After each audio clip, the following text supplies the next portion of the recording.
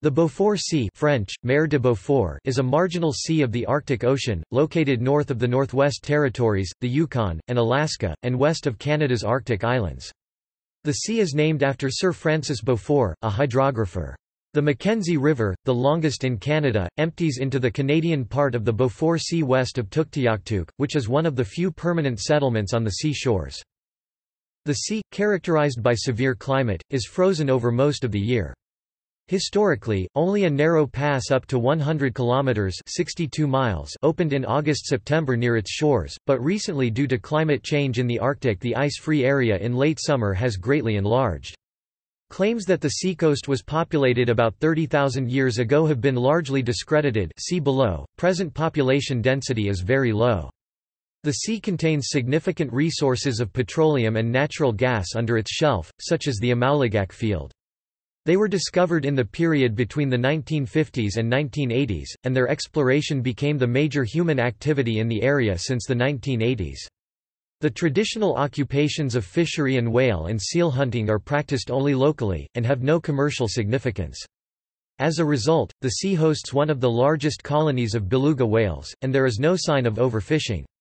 To prevent overfishing in its waters, the U.S. adopted Precautionary Commercial Fisheries Management Plan in August 2009. In April 2011 the Canadian government signed a Memorandum of Understanding with the Inuvialuit as a first step in developing a larger ocean management plan. The Canadian government announced in October 2014 that no new commercial fisheries in the Beaufort Sea will be considered until research has shown sustainable stocks that would be made available to Inuvialuit first. The Canadian government has set a new block of the Beaufort Sea off the Parry Peninsula in the Amundsen as a Marine Protected Area (MPA). The protected area is set to protect species and habits for the Inuvialuit community. Topic: Extent.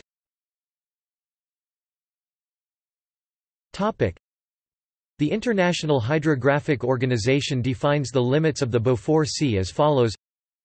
On the north, a line from Point Barrow, Alaska, to Land's End, Prince Patrick Island 76 degrees 16 and 124 degrees 08 W. On the east, from Land's End through the southwest coast of Prince Patrick Island to Griffiths Point, thence a line to Cape Prince Alfred, the northwestern extreme of Banks Island, through its west coast to Cape Kellett, the southwestern point, and thence a line to Cape Bathurst on the mainland 70 degrees 36 and 127 degrees 32 W. Border dispute.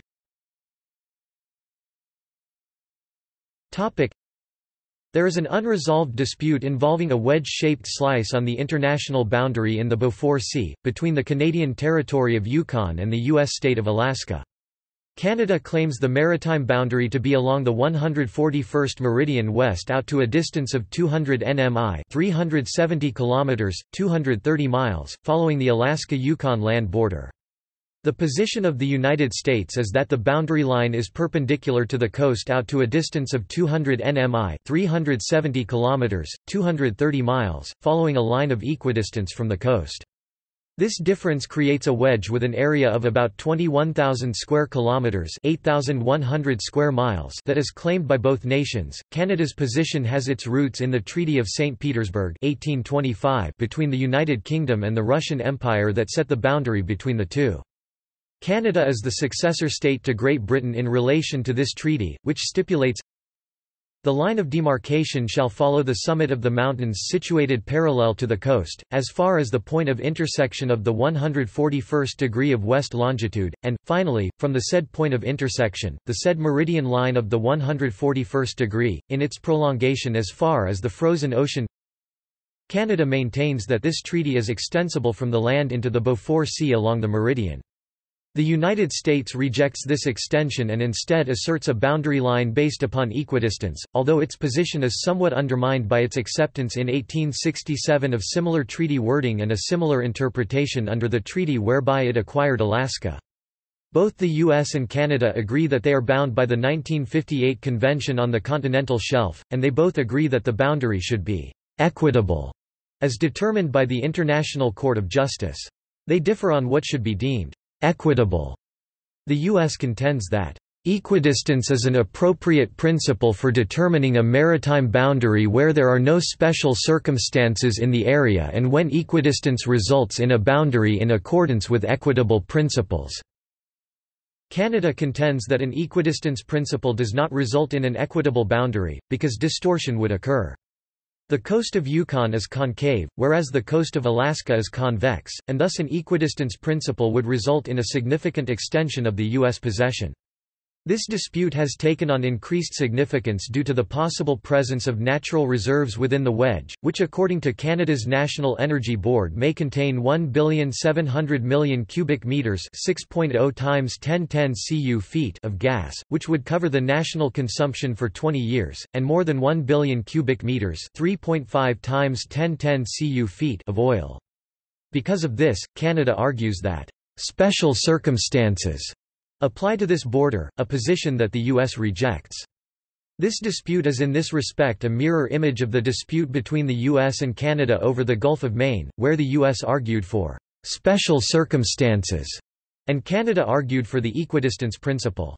It is to be noted that in that latter dispute, both of those arguments were rejected, and the border was drawn based upon geometric principles taking into account geographic factors. Neither the US nor Canada has pressed for a swift resolution for the matter, or arbitration at the International Court of Justice, however, and the two have in the meantime cooperated in several measures aimed at preserving the maritime environment. Before the end of 2004, the US leased 8 plots of land below the water for oil exploration and exploitation, provoking a diplomatic protest from Canada.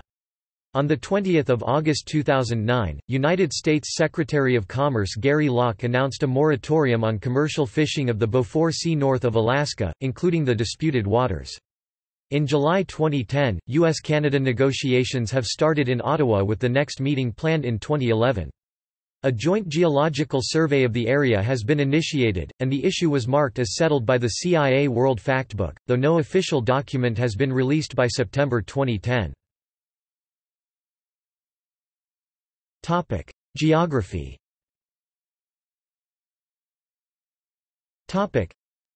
Several rivers such as the Congicate River in Alaska and the Firth River in Yukon empty into the Beaufort.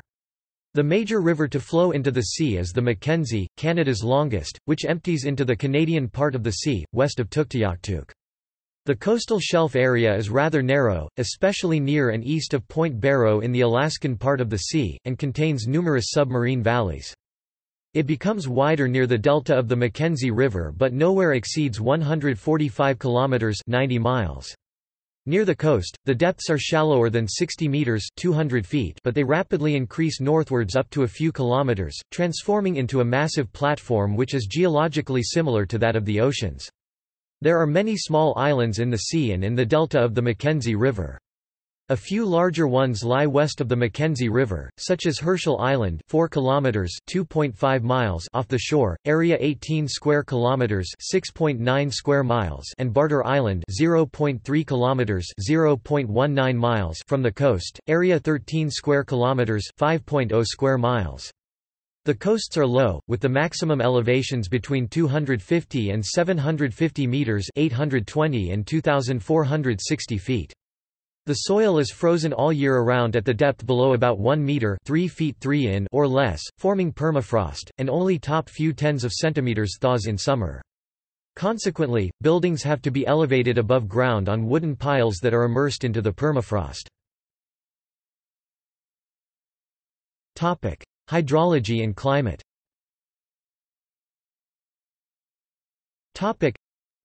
The Beaufort Sea is frozen over through the year, except for August and September when the ice breaks near the coast and opens what was once a 50 to 100 kilometers (31 to 62 miles) wide strip of open water.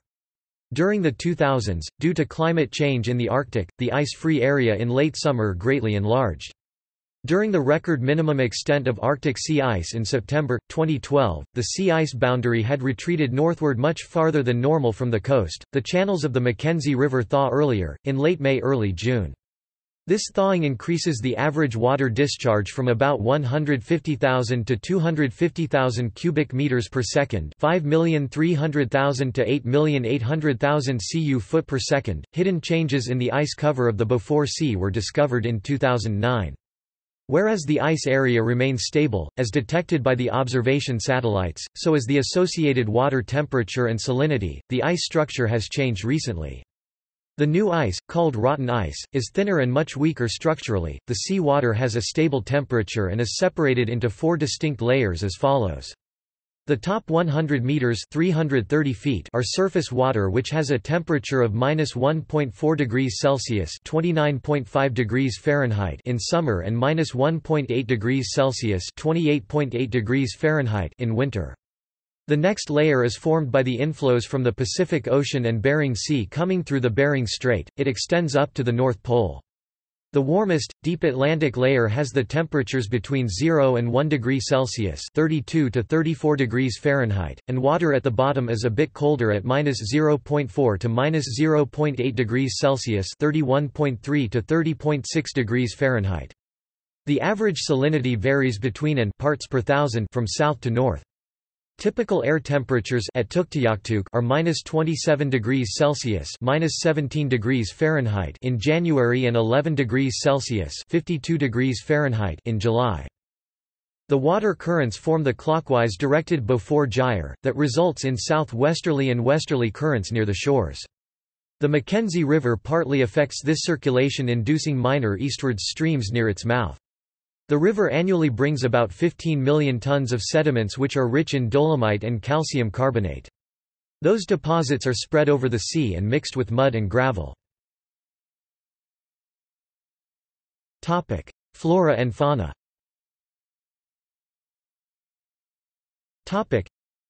The shoreline of the Beaufort Sea is covered with tundra and the northern limit of the terrestrial range of the polar bear in North America. The Mackenzie River is an important habitat for whales and seabirds and is still relatively untouched by commercial traffic.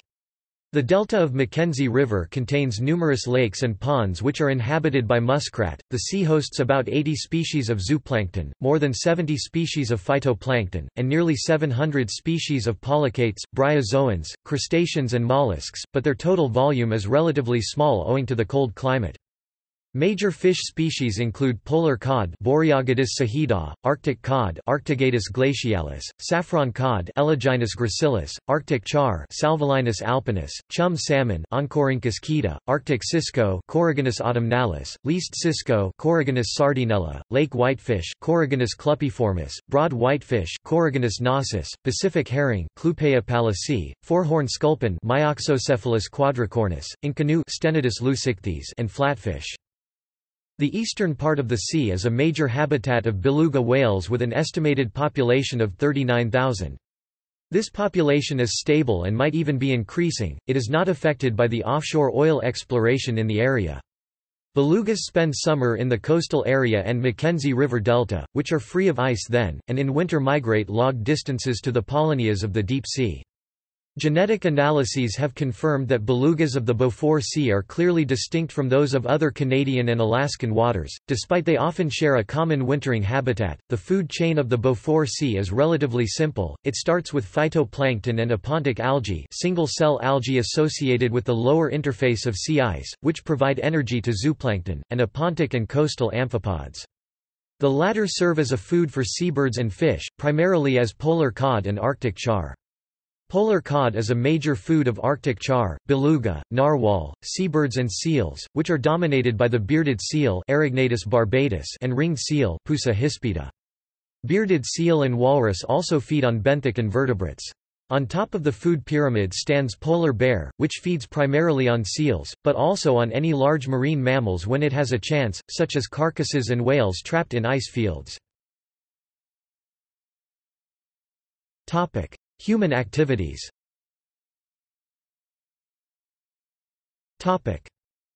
There is only one proposed early entry site in eastern Beringia that still has proponents, Bluefish Caves in the Porcupine River Basin, Yukon Territory, Canada. Claims of great antiquity in the area, e.g., 30 kya, have a convoluted history. A caribou tibia flesher, the most diagnostic human implement from the Old Crow Basin, had been dated at near 28 kya. When radiated using accelerator mass spectrometry of small amounts of remnant collagen, the bone produced a 1.8 Kya date Yesner 1996b, 255. There is no evidence for anomalous occupation of Beaufort coasts in the context of Arctic cultures generally, including the arrival about 4,000 years ago by Paleo-Eskimos such as the Dorset culture, around 1,000 years ago by the Thule, and finally by the modern Inuit. From early ages, they practiced fishing. Bones of Arctic char were found at the 4,000 years old settlements. While originally they lived nomadic life, later, they started to form permanent settlements. Modern Inuit are mostly concentrated near the Mackenzie River Delta. Their population is increasing, but the unemployment rate is relatively high. Bowhead whales were hunted in the sea between 1888 and 1914. This practice stopped, first because of the decline in whale population and then because of government regulations, but resumed in the 1990s. The major settlements along the Beaufort Sea are Tuktoyaktuk, population 930 in 2009, in Canada, and Prudhoe Bay, Alaska. Although Prudhoe Bay is permanently populated by only a few people, there are thousands of contract workers in the area employed on petroleum production at the Prudhoe Bay oil field, which is on the coastal lowland known as the North Slope. Artificial islands, such as Endicott and North Star, have been raised near the shores in 1987 and 2001, respectively. The crude oil is transported through the Trans-Alaska Pipeline system to the southern port of Valdez.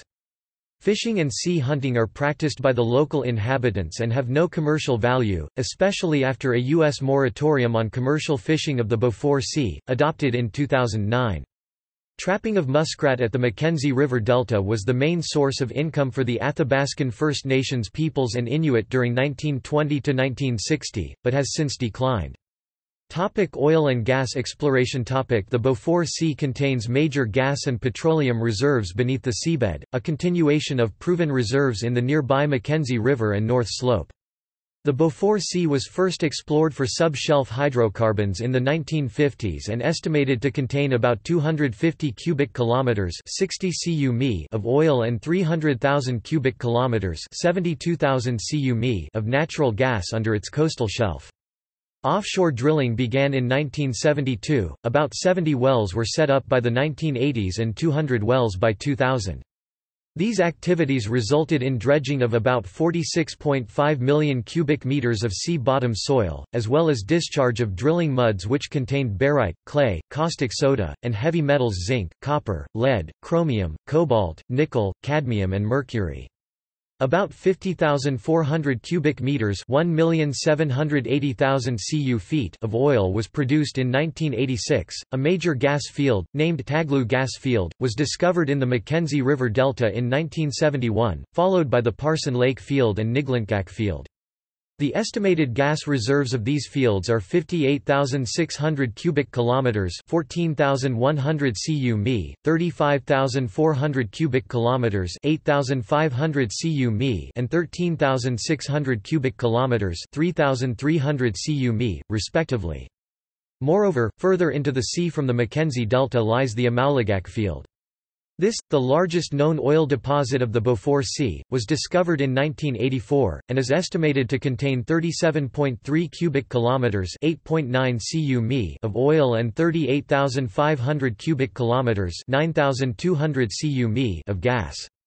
The development of these fields is hindered by their remote location.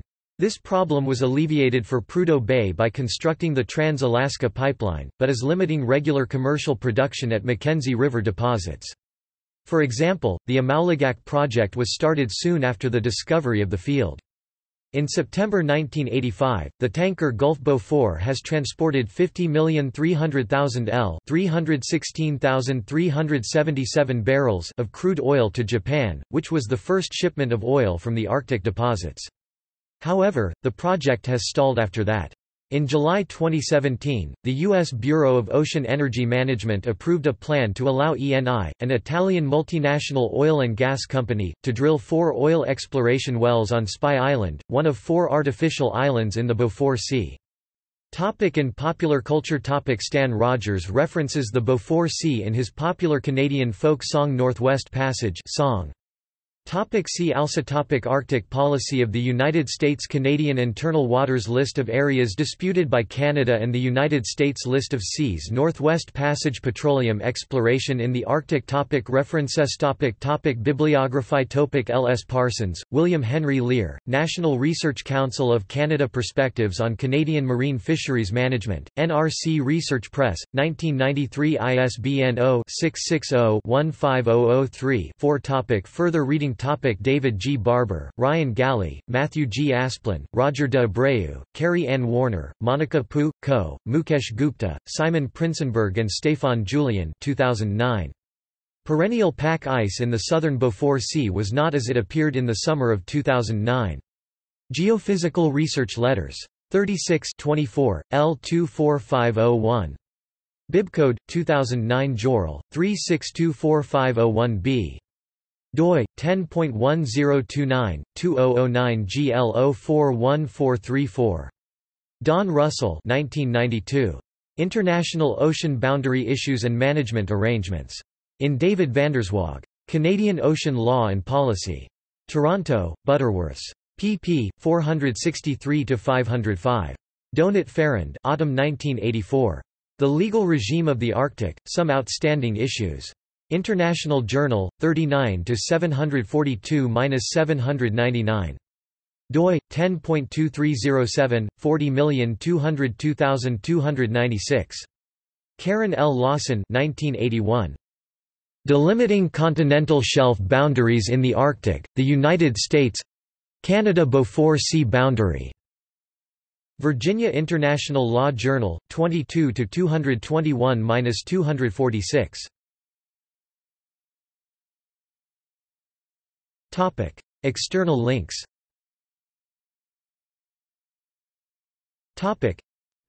Sea ice in the Beaufort Sea from NASA Earth Observatory. CAC Civil Applications Committee, USGS Global Fiducials Program web page containing scientific description and interactive map viewer featuring declassified high-resolution time series imagery.